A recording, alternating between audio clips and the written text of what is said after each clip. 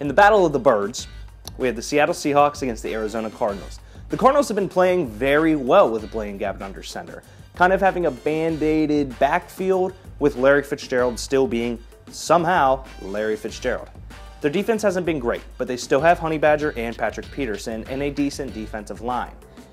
That being said, again, the Seattle Seahawks are the best second half of the NFL season team I have ever seen in my life. Russell Wilson cannot be stopped, and that defense, even though they keep bickering and fighting each other, always find a way to make it happen.